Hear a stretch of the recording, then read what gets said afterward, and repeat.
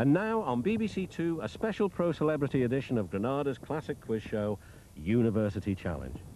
Former contestants like Stephen Fry and John Simpson take on a top team of today's undergraduates. But first, a brief history of the long-lived quiz for eggheads.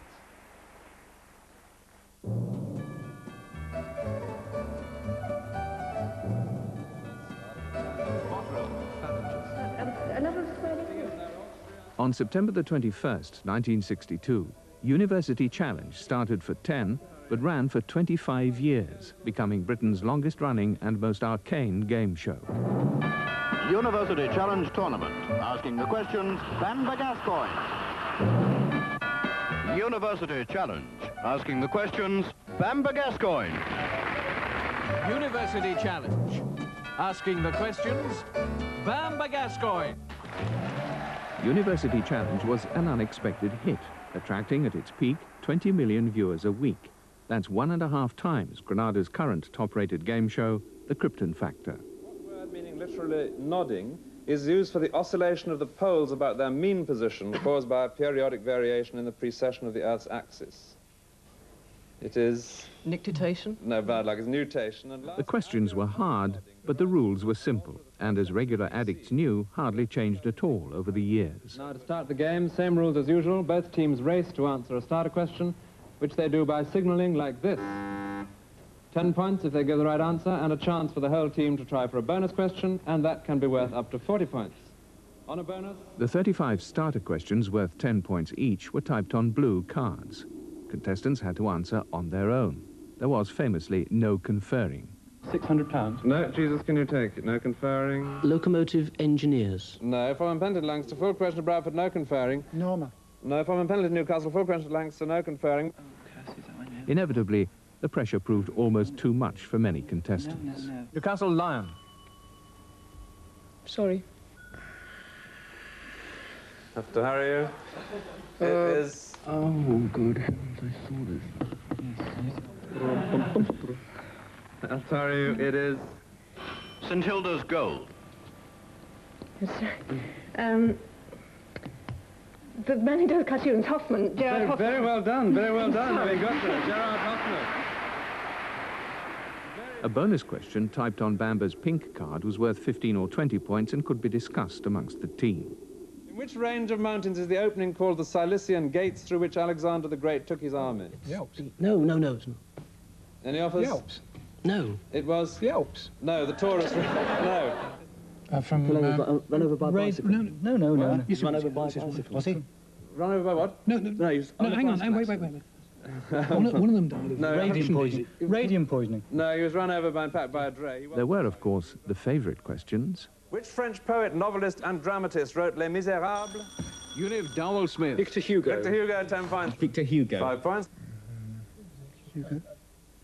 Any offers? Hugo. No, Chateaubriand. Camus. 5 points. Camus. 5 points. Voltaire. 5 points. Emile Zola. Emile Zola, 10 points. John le Carré. John le Carré, 10 points. Henry James. 5 points. Wordsworth. No, Thomas Hardy. Saul Bellow. Saul Bellow. Kafka. Siegfried. Solzhenitsyn. Alan Bennett. Correct, a private function, 10 points to Keble. For some, exposure on the programme brought instant acclaim. For others, the taste of fame proved addictive. And you say it's right, it's cabby. Done the real problem, which is some poor benighted minister sitting at a desk as I have done.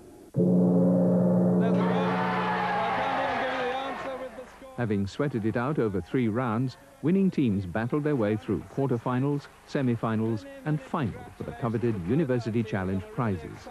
There was a wide range over the years.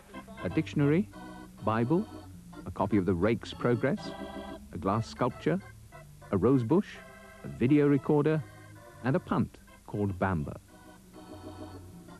For many years, the holders of the lowest score were not students at all, but their lecturers. In 1964, the dons of Keble College Oxford, including the distinguished philosopher Sir Freddie A.J. Eyre, lost to their own students by the embarrassing margin of 250 to 50. The split screen was almost always a technological effect, but for a brief spell in the mid-80s, University Challenge experimented with a 2-tier set which really was built on 2 levels. They quickly reverted to the traditional method.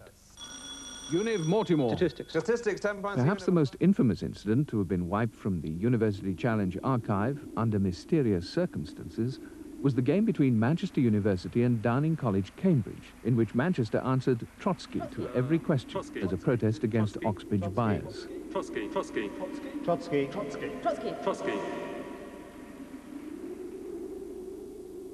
Was there bias?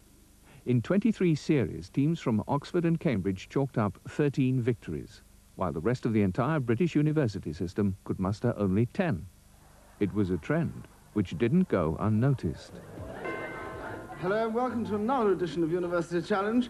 This week the teams represent Footlights College Oxbridge. Yes, that's the spirit. The students, the sets, the mascots came and went, but at the heart of the show was the omniscient and apparently ageless host, Bamber Gascoigne. And here is your first starter for 10. Your first starter for 10. Starter for 10. Starter for 10. Starter for 10. First starter for 10. Starter for 10. Starter for 10. Bamber Gascoigne, Eton and Magdalen, Cambridge, was plucked from the quiet confines of The Spectator to become the icon of generations of undergraduates. Fortified only by an Eccles cake, which he insisted on eating just before recording, he handled the shows with consummate skill. Duckbill platypus is one on the Kedner or Spiny Andrew is the other, and that gives you 5 points behind a bonus of you. 1 and 2 minutes to go, and here's the starter again. The Duke of Norfolk. Correct. Hereditary Marshal, Earl Marshal, and much else. A starter, a bonus of 15 to UCL. He enforced the rules with the strictness of a university examiner.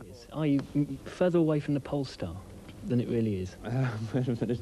No, I don't think I can accept that. 5 on Melody to Queens, full question to Kiel, Nag and Faring. But he gave credit where credit was due. Especially that of Trinity Hall, MacPhail. Mens rea. Men's, now, wait a minute. I wonder if it does actually mean, it doesn't literally mean the same. Give me it's not translated the same. What's the English phrase? It's an English phrase I'm after. Guilty mind. What? Guilty mind. Yes, that's exactly. That's the literal translation, but there is a precise. I think actually. Malice aforethought. Yes, right. We've got there. Yes. Finally, in the mid-80s, London Weekend Television dropped the game from its schedule. Shortly after, the rest of the ITV network followed suit, and Bamber Gascoigne asked his last starter for 10. Therefore, it is goodbye now from our new champions, Keble. Goodbye. And from me until, maybe we hope, another series sometime in the future. But that's the end of this one. From then, still another time, perhaps, goodbye. I mean, I'll go and say goodbye to the teams and congratulate them. Fantastic performance. Well done.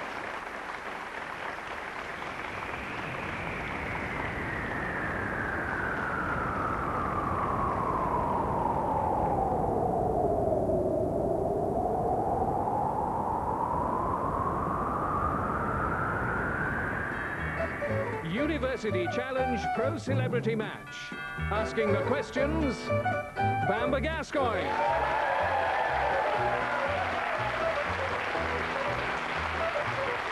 Hello and welcome again to University Challenge. After too long a gap, 5 years to be precise. But tonight we have a very special University Challenge for you. We'll walk down memory lane in a pro celebrity match. We've rustled up 4 distinguished old gentlemen from the show's past. You'll meet them in a minute. And to play against them, we have asked a team from Keble College Oxford to come along because Keble were the final champions of our last series in 1987. So in a sense, they are the reigning champions, and let's meet them first. Keble. Richard Arthur from Rochdale, reading geography. Hello, my name's Joe MacDonough from Weybridge, reading history. And their captain? I'm Alexander Newman from Hackney in London, and I'm reading maths. Andy Holdsworth from Plymouth, reading classics.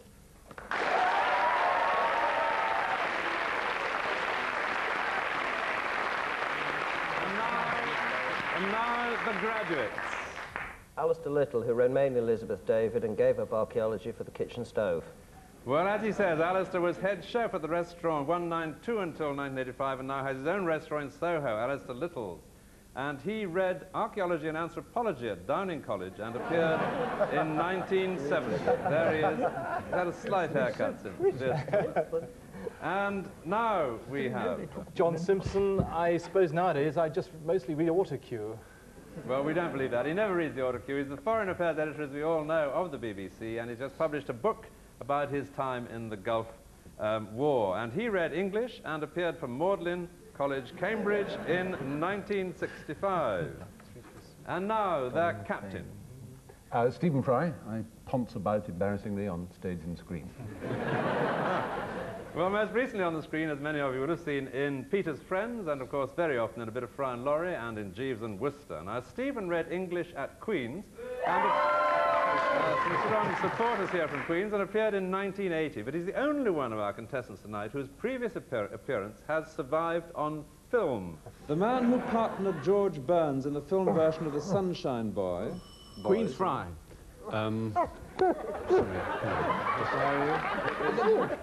never going to... Matter. What? Walter Matter. I thought I just managed to give you 5 points.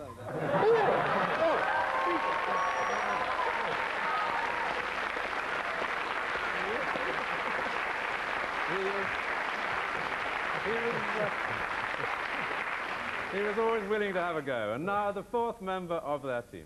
Charles Moore, now working in journalism.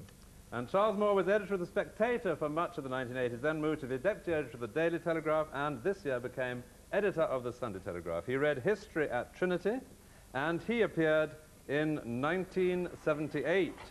And there he is in his pristine early self.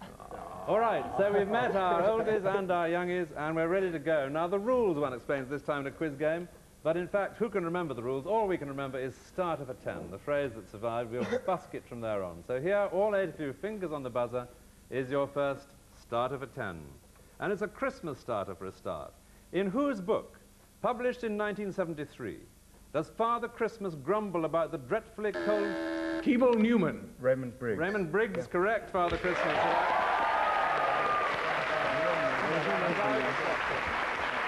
The cold conditions that he has to work in.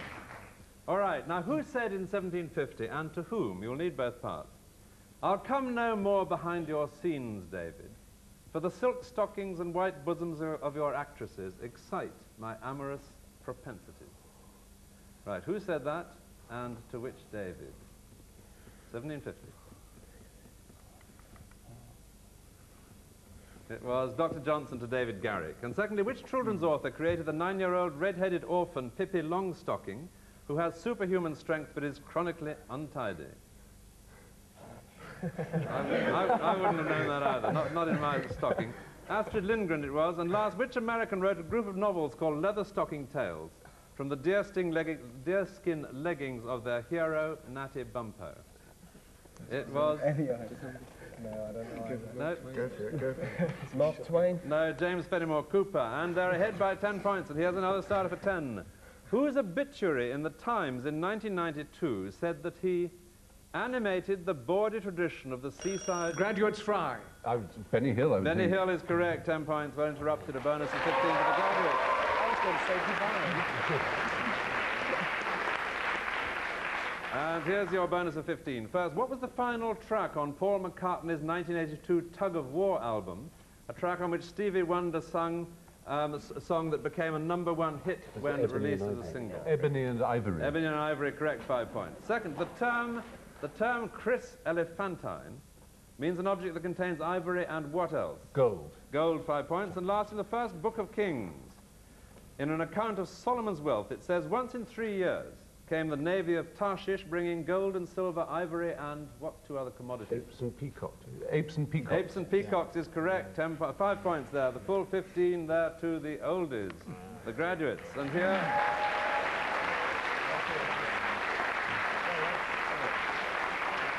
Here is a starter again. Which author, born Catherine Fawcett, is more often borrowed from public libraries than any other? Graduates Fry. Catherine Cookson. Catherine Cookson, 10 points to the graduates and a bonus of 15. First, which London bookseller, one of the Oxford University printers, made a fortune out of South Sea bubble stock and with it endowed the hospital named after him?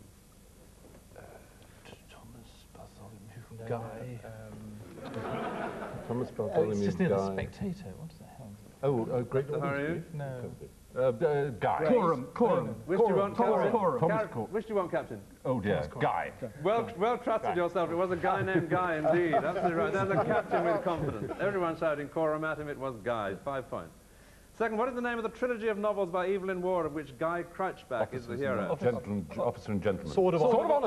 Which do you want, Captain? Sword of Honor. Sword of Honor is correct. Yes, sorry. Officers and Gentlemen is the third volume in it, but Sword of Honor is the title of the trilogy.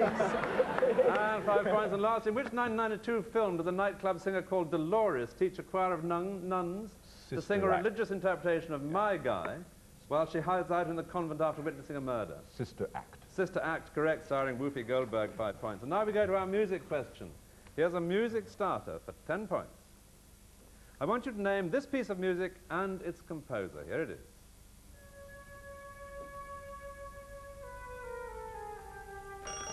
Graduate Simpson. Debussy. Yes, the piece of music? L'après-midi d'une faune. Correct, Prélude à l'après-midi d'une faune by Debussy, 10 points to the graduates. And there's no holding them at the moment, but here is a music bonus for 15 points. 3 pieces of music with a time of day in the title. 5 points each just for the time of day. And here's the first.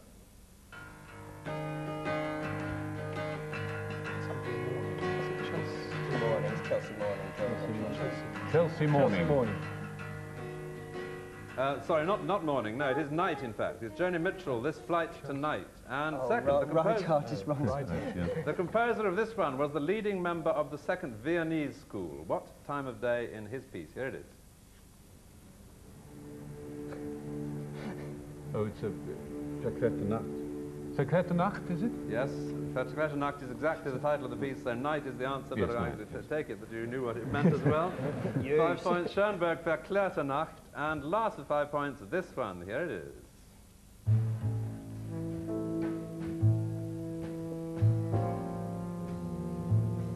Round midnight? Is it round midnight? Is it Thelonious Monk's Round Midnight? No, it's not. I'm going to be strict with you as you're in the lead. It is, in fact, night again, but it is Miles Davis, Nuit sur les Champs-Élysées, Night on the Champs-Élysées. But I'm going to be strict with you. I should really have insisted that you know the piece as well as you're so far ahead, but it's well attempted. All right, and now we go back to ordinary starters and bonuses. A bonus of 15 coming. Here's a starter again. I want to know, I've got lost it, here it is. What championship did Lennox Lewis win this month? Graduate Little. WBC. WBC, what weight? Heavyweight. WBC heavyweight, correct. Actually, I must be strict with this. The question does go on to say, and how? So by default. By default, correct, because Riddick Bowe failed to arrange to meet him. 10 points to the graduates, a bonus of 15. First, which Englishman is the central character of The Prisoner of Zenda? His name is Rudolf Rassendyll. Rudolf Rassendyll, 5 points. Second, in which field did the Hungarian Rudolf von Laban make his name early this century? Oh, he was a designer, dresses. No, he was in the dance field, and he made a system, labanotation, of noting down the steps of choreography. Oh. And last, what would you be doing if you performed a Rudolph, a Randolph, a Fliffus, and a Barani out? Takeaway curry? It sounds like it. What was that from the Sunday Telegraph? Alice, I thought it was taking away curry. Taking away curry, that's a very good idea. It's some kind of that sort of program. You'd have some kind of skiing. No, it's trampolining. You get the idea. But I must say, I like different sorts of takeaway curry. Barani out. That was a very good idea. We're halfway through the show. We're halfway through the show with the score at the moment. The graduates have put on a big spurt to get to 80, with the Keble at the moment only at 10. But there's lots of time to go. And here's a starter again. What is the term for a plant which grows attached to the stem or leaves of another plant? Keble Arthur. A parasite. I'm going to allow you to go on because you are. You're going to hear a bit more of the question before you answer it. But it's not a parasite because it takes no material from the plant to which it is attached. You can change your mind if you know the other answer. It is.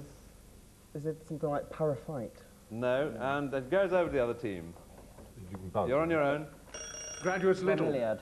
No, it's an epiphyte. It feeds on epiphyte. And another starter. Which Beverly Hills cop also came to... Keble Arthur. Eddie Murphy. Eddie Murphy came to America, Beverly Hills.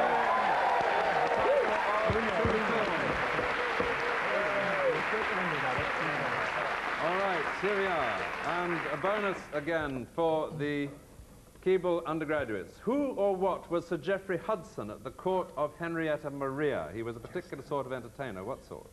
Jester. Jester? He was a jester, but a very particular sort of jester. He certainly did some jesting, but what differentiated from other jesters? Have to hurry you? Juggler. No, he was a dwarf. Second, who or what is Angus Hudson? Any answers? Have to hurry you? He's an actor. No, he's a character, I'm afraid. He is the butler in Upstairs, Downstairs. And last, who or what is Mrs. Hudson, who seems to have entered this world in a story in 1887? The cleaner for Sherlock Holmes. The cleaner for Sherlock Holmes is correct, 5 points.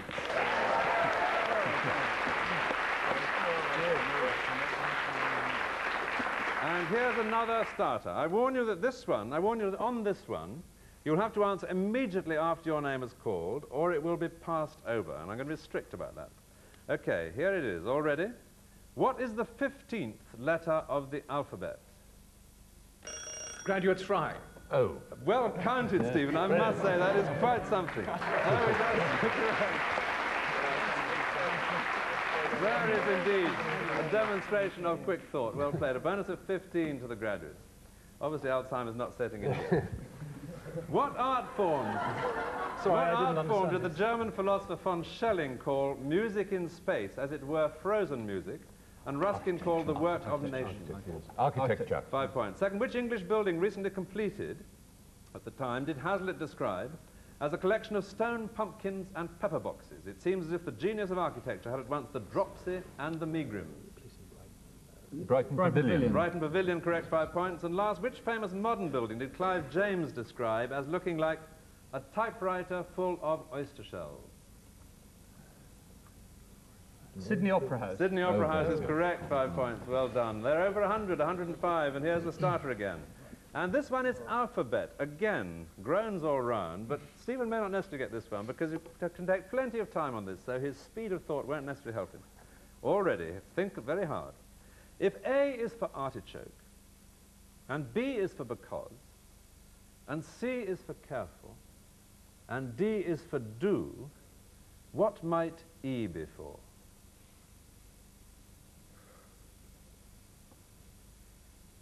Keble Arthur. Elephant. Elephant is correct. Well done, Keble. Absolutely brilliant play by Keble. Now he's as surprised as the other 7 are. The answer is they're a completely random selection of words. The only link was they all began with the letter I said, and elephant begins with E. Any word beginning with E would have done me. Well done, Keble. All right, a bonus of 15 to Keble. I want to know who was the best-known person in the 1930s to have Warfield as her middle name?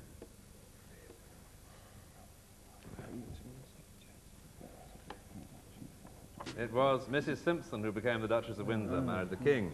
Second, whom did we bury darkly at dead of night, the sods with our bayonets turning? First World War dead. No, it was Sir John Moore in the burial of Sir John Moore at Corunna by Charles Wolfe. Now, you've had Moore and Simpson, so look over to the other side. 50-50 chance on this one. What was the married name, the married surname of the philanthropist Elizabeth Gurney, who was born in 1780? Fry. Fry is correct, not Little. She wasn't Elizabeth Little, she was Elizabeth Fry. 5 points there to Keble. All right, our picture question. Here's a picture starter. You'll have to get all parts of this starter correct, or it will still be passed over, so take care. Here are 3 bridges, all of them with the same name. I want to know what's the name and where is each of the 3 bridges located, the 3 places. Graduates Fry. Bridge of Sighs, yes, Ponticeggio, Venice, Oxford and Cambridge. Venice, Oxford and Cambridge is absolutely correct. Well done indeed. Full 10 there to the graduates. And they're aiming to pull ahead again with less than 5 minutes to go now. And here we go. First, what colloquial term is used for a small, supposedly unreliable business, particularly in recent times in the airline ticket field? Bucket shop. A bucket shop, 5 points. Second, in which BBC sitcom is pretentious Mrs. Hyacinth Bouquet portrayed by Patricia Routledge? Keeping Up Appearances. Keeping Up Appearances, 5 points. The last 5 points. In which Dickens novel is the shrewd detective Mr. Bucket a character? Bleak House. Bleak House is correct. Very good indeed, and that brings you up to 125. And here is a starter again. Which president of the OUBC was a gold medal winner? Keble McDonough. Johnny Searle. Is he president of the OUBC? I don't think he is. Is he? And he was Olympic gold this summer. I was expecting, I must say, Matthew Simpson, but he's a president of the OUBC. Yeah, well, they were both. I will let you have it, all right. Thank you. I will let you have it.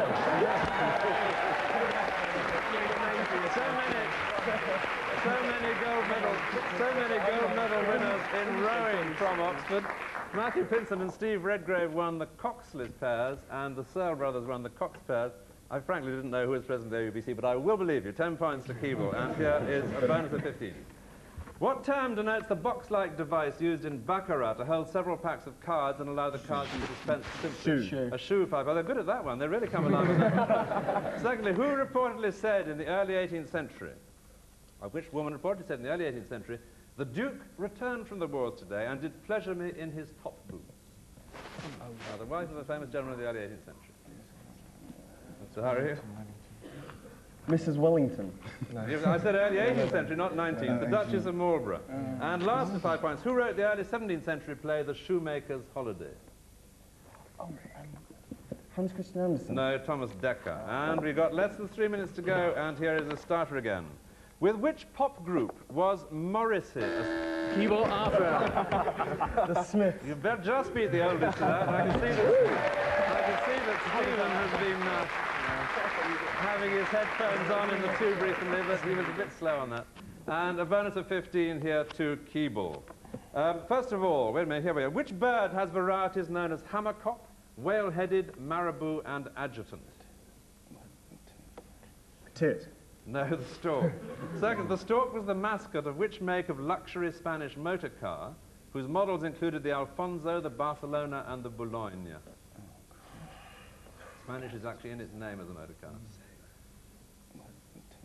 It is Hispano-Suiza. And finally, which French-based luxury car manufacturer, bought by Hispano-Suiza in 1963, built the Royale Type 41, the largest private car ever made, of which only 6 were ever built? Bugatti. Bugatti, 5 points, correct, and that brings them up to 70. I've got less than 2 minutes to go, and here's the starter again. Who framed Roger Rabbit? Graduates Moore. I've read out the answer. I'm going to take it so flustered. You all did brilliantly to interrupt. I read out the answer. Here we go again. Give me both the football clubs meeting in a recent match, which either had or had Kenny Dalglish as... Graduates Fry. Blackburn and Liverpool. Blackburn Rovers and Liverpool, correct. Meeting at Anfield recently had both at one time had Kenny as manager. Blackburn Rovers now 10 points to Fry. A bonus to the graduates, a bonus of 15. Max Beerbohm said, I was a modest, good-humoured boy. What place did he say had made him insufferable? Oxford. Quite right, 5 points. Second. Less than a minute to go. Second. What sort of boy is Master Jonathan Buttle in the art world? Master Jonathan Buttle in the art world? I have no idea. He is... No the blue boy. The blue boy, correct, just in time by Gainsborough, 5 points. And last, which boy in Pickwick Papers says, I wants to make the fat boy, your flesh creep. Very little time, and here's the starter again for 10. About whom were the following statements made in 1991? By Douglas Hurd. He had a tremendous appetite for foreign affairs, as well as real flair for business. By John Smith, he built a great... Graduates Little. Oh, no, sorry. It was... 5-point penalty to graduates, and question goes on to Keble. He built a great business empire almost single-handed. And there's the gong, it was Robert Maxwell. And there's the gong with the score at the graduates. Very good score at 155, and Keble 70. So well played, the graduates. Applause for them. Give them a hand.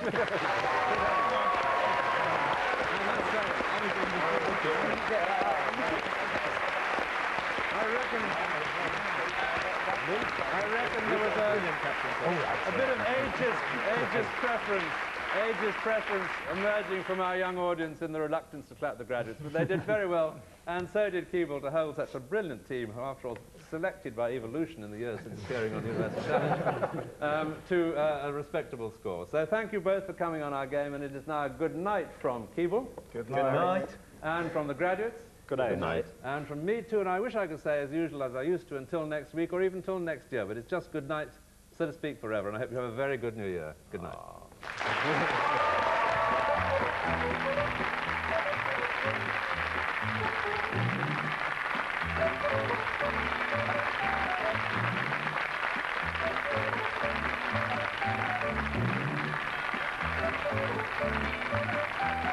Coming up on BBC Two's tribute to Granada, Roll on 4 o'clock, a drama by Colin Welland.